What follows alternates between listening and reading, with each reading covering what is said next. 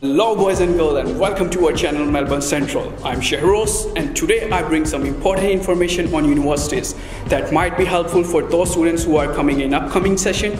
While applying for Australia, the very first question that comes to students' mind is which university is better for them and which university is career boosting for them.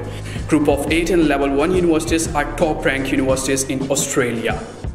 Group of 8 universities are not just only career boosting opportunities for us, but also along with that, these universities might be helpful for making visa process faster. If you live, work and study in a regional area, you will get 5 or maybe 10 points in your PR. Coming to the next point is, some of the international students might be thinking that they can apply for a scholarship or not, or like this kind of things. So the answer to those questions is yes, even when they are here in Melbourne or like in any other regional areas.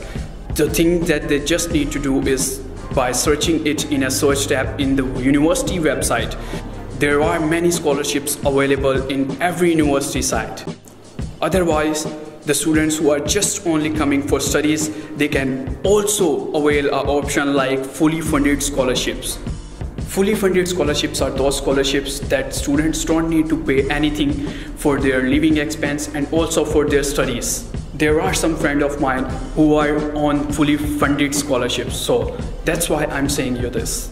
If you want that, I will put the link in the description box, so just check that. Some of the universities also have job vacancies for international students. They put all of their jobs on the job board. You can search it from their officially website.